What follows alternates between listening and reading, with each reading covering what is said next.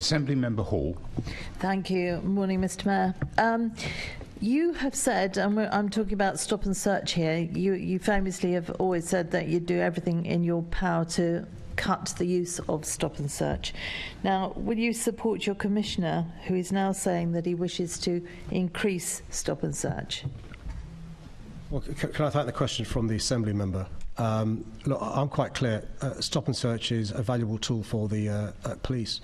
It should be intelligence-led and based upon the evidence, and I fully support the Commissioner and the police in relation to the intelligence-led use of stop and search. I've seen the fruits of well-used stop and search, from knives being taken off our streets, offensive weapons, drugs and so forth.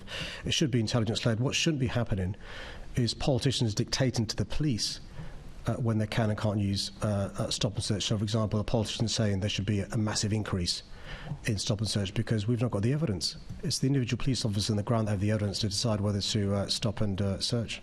Well, that's interesting, isn't it? Because you were saying that you'd do everything in your power to cut its use. And on that particular subject, I think you've been very successful because it's dropped by 44%. And of course, we now know that knife crime is up 49%. So will you support your Commissioner in trying to increase it, since you wanted to make sure that the previous Commissioner, as well as this one, I assume, did everything that they could to cut its use? You can't have it both ways, Mr. Mayor. Well, I think these were some of the arguments rehearsed in the mayoral campaign, and we see how that turned out.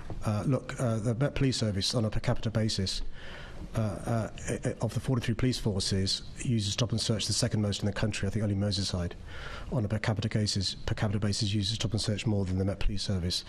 The Met Police Service officers, understand the law, whether it's PACE, the Police Criminal Evidence Act, or other piece of legislation.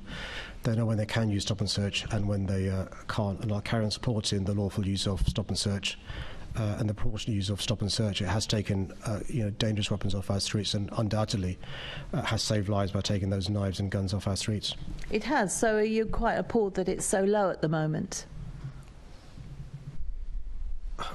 Well, you can't sit in either the Home Office or City Hall and draw a conclusion on the use of stop and search when the police are telling us they're using the law's justification to stop and search. The inference from saying so is you think the police are misapplying the law. If that's the assertion, I think you should say so.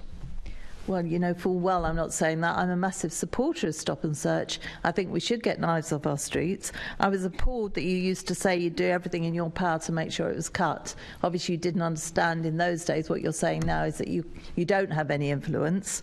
If you do have any influence, then I would suggest that you absolutely support your Commissioner and make sure that stop and search increases. That is your job.